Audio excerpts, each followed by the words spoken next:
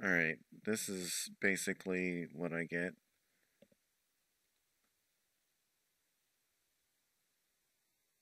I get to play now. I tried switching to Europe just to see. Either way, North America, Europe.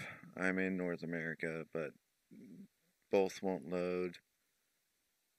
I hit to play now.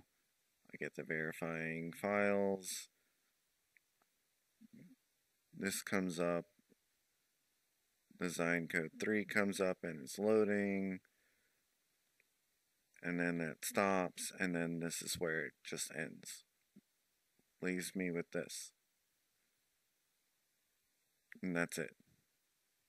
Doesn't load the game, doesn't do anything else. I've tried doing a file repair. This is my second clean install. There's no reason for it to not work. I do have Avast, and it's currently disabled. I've disabled it until the computer is restarted just to make sure that I have plenty of time. I've cleaned my registry with CCleaner. Um, I've made sure Windows Defender is definitely off. My Windows Firewall is off. Everything that could possibly interfere with it is off. I've went into um,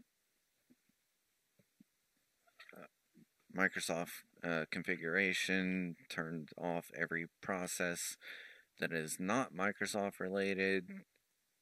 See, this is now able to be clicked on. So that means it should have loaded by this point. I've done the file repair multiple times.